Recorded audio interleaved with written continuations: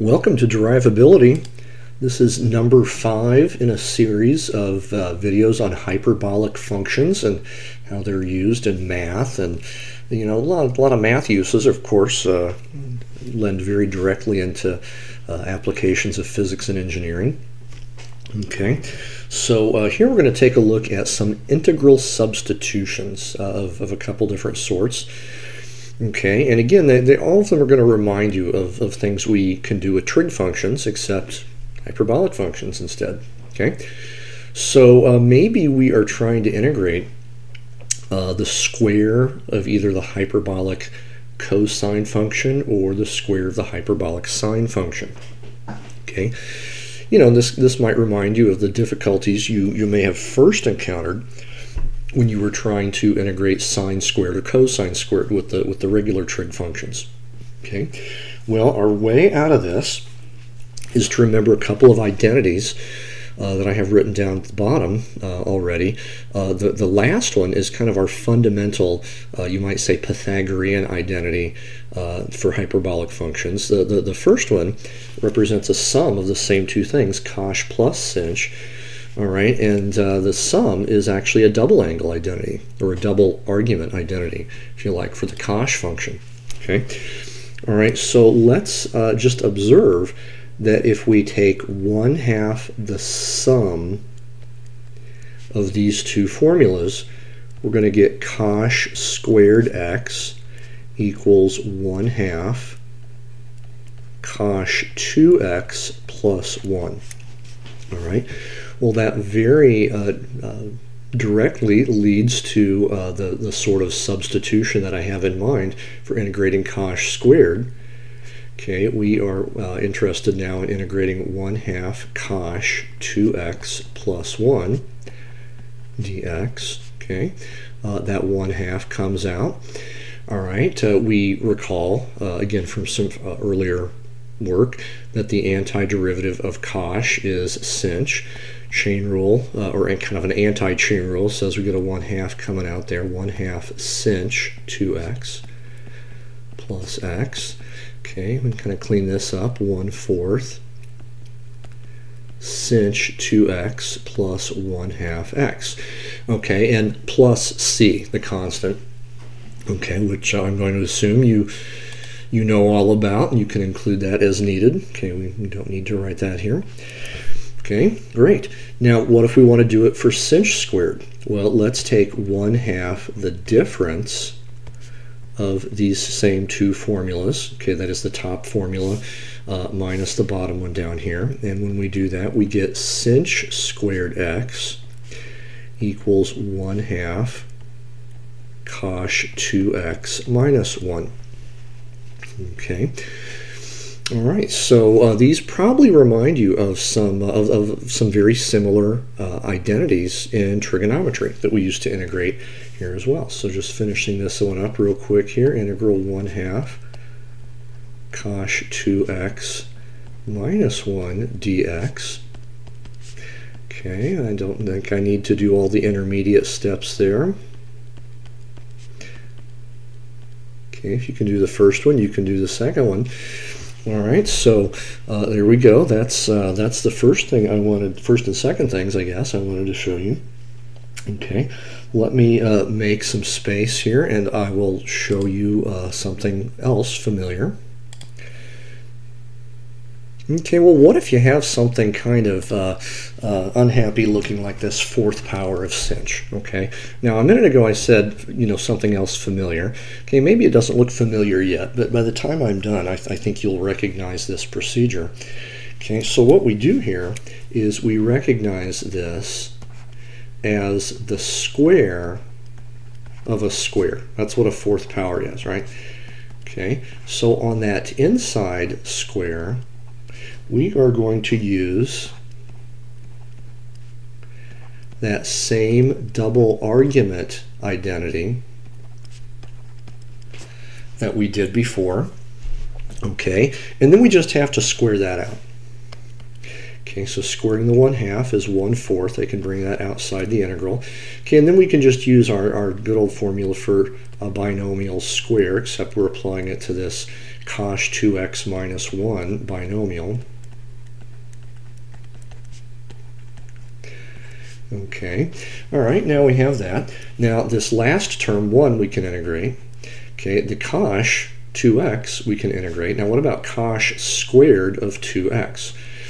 Well, that's the same kind of thing that we had to worry about on the previous screen, except we just have an argument of 2x.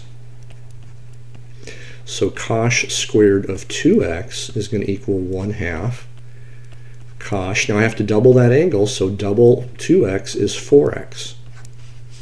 Okay, so I'm going to get 1/4 integral, and then 1/2 parentheses cosh 4x plus 1 close parentheses, and then the rest stays.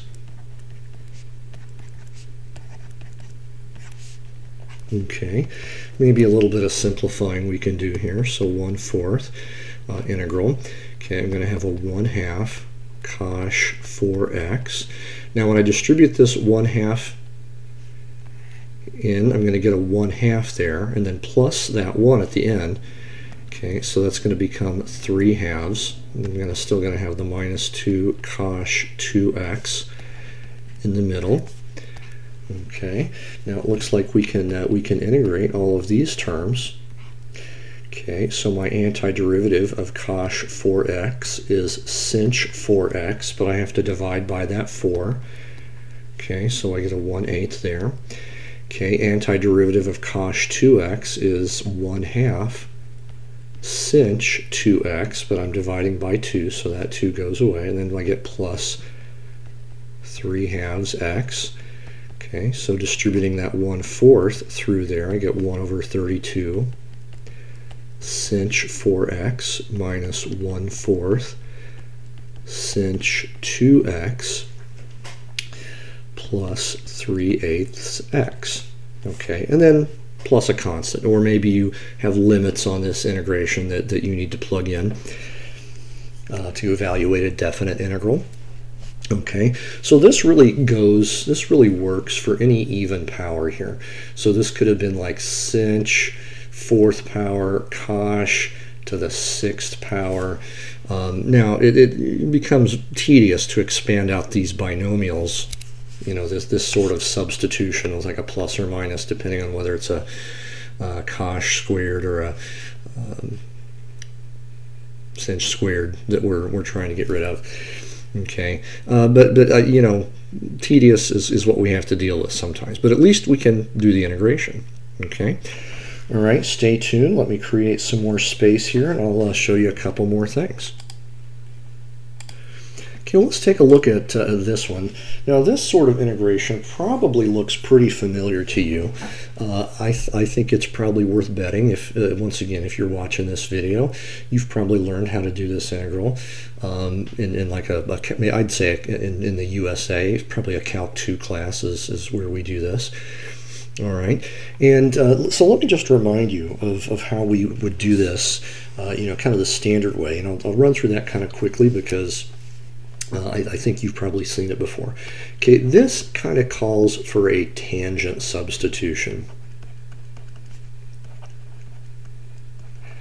Okay, that is a trig substitution, and that substitution is x equals tan theta. Okay, in that case, dx equals secant squared theta d theta. Okay. All right, and the reason that we use this substitution, the reason that it works, is that 1 plus tangent theta is equal to secant theta. I'm sorry, secant squared theta. All right, then we take the square root of that, and we get rid of the radical that way. Okay, so we're going to have secant squared theta d theta up top, just a secant theta on the bottom. So we have the job of integrating secant theta d theta. Okay. All right, now I'm going to count on you having seen this before, but this antiderivative is the natural log, absolute value, secant theta plus tan theta. Okay. All right, then what we want to do is we want to place this back in terms of the original variable x. Okay, well, the tangent theta part is x from our substitution. And then if tangent theta equals x, secant theta is equal to the square root of x squared plus 1. Okay, now maybe you can convince yourselves out there that we don't actually need the absolute values here. Okay, because once we put it back in terms of the x's, then that argument can only be positive, even for negative x's. Okay, and if you take a look at the original integration here, this integrand 1 over that's always positive anyway, isn't it? Okay, so I think we're good. All right, so that's a review of what you have learned before. Okay, but let me show you a way of doing this with hyperbolic functions. Okay, so instead of making our substitution x equals tangent theta, okay, let me choose x equals hyperbolic sine of u. Okay, if you want to, you can call it theta, but you know it's not really an angle. You know, you can't really draw it that way. So I'll use u. In that case, dx equals cosh u du. All right, so our integral becomes, okay, integral. Okay, upstairs I'm going to have cosh u du. Okay, downstairs inside the root it's going to be 1 plus sinh squared u. Okay, now once again, you may recall from if you know a little bit about hyperbolic functions, or if you've watched say my first video on hyperbolic functions, that 1 plus sinh u is the same thing as cosh squared u. Okay, so when we take the square root of cosh squared, we get cosh. Okay, so very nicely we have a cosh canceling with a cosh, and we just get the integral of du, which is equal to u. Okay, it's a messy u. Let me rewrite that there, u. All right, and then we want to put this back in terms of original variable. Okay, so if x equals sinh u, that means u is going to equal inverse sinh of x. Okay, all right, plus a constant. Okay, so I've got two different options for this antiderivative, this integral. So you might say, well, what's it equal to? Is the antiderivative of 1 over root 1 plus x squared equal to this natural log function, or is it equal to this inverse sinh function? And the answer is yes. It's equal to both of them, and the reason it works is that inverse hyperbolic sine actually equals this log function. Okay, my second video in the series on hyperbolic functions, we talked about inverses of hyperbolic functions in terms of, well, it turns out logarithms, because the hyperbolic functions are defined in terms of exponentials. You know, that kind of means their inverses are going to be defined in terms of logarithms. Okay, so you really do get the same thing, just kind of written a different way. Okay, there's something very interesting that comes about from this, and I will let you fill in the details, but an implication here is that the integral of secant theta d theta can actually be rewritten as the inverse hyperbolic sine of tan theta. Okay, and honestly, from my standpoint, that's not something that I had thought about too much until I started prepping for this video, but I will leave it to you to kind of see if you agree with that, if you can figure that out. Okay, from everything that I have on the screen here, maybe a few other things if you need to. Okay, so sometimes you get a little extra fruit from endeavors like this. Okay, all right, so I've got one more thing to show you here after this, and that'll be the last one for this video. Okay, last one now. Okay, now this integral is actually even easier than the one I showed you a minute ago. All right, and it can be managed with a u substitution. You know, kind of one of the first maybe non-trivial integration techniques you learn. Okay, let me show you that real quick here. So if we let u equal, say, x squared plus 1, or 1 plus x squared, du equals 2x dx. Okay, so what we have here is integration. Okay, now the x dx in the numerator up here is really 1/2 of du. Okay, otherwise down here I have the square root of u, okay, or 1/2 integral u to the negative 1/2 power du. Okay, we know how to integrate that, so I have 1/2. Okay, I get u to the 1/2 power, okay, but I have to have a 2 there as part of my chain rule, or sometimes I like to call it the anti-chain rule. We get some things to cancel out, and we just get u to the 1/2, or the square root of u. Okay, or back in terms of the original variable, we just get this root of 1 plus x squared. Okay, all right. Now I doubt that's a big news flash for you. Okay, but just to kind of establish what we have. Okay, but now let's try doing this using a hyperbolic substitution. Okay, all right, and very similar to the last one. Okay, let's let in fact, let's use a different substitution here.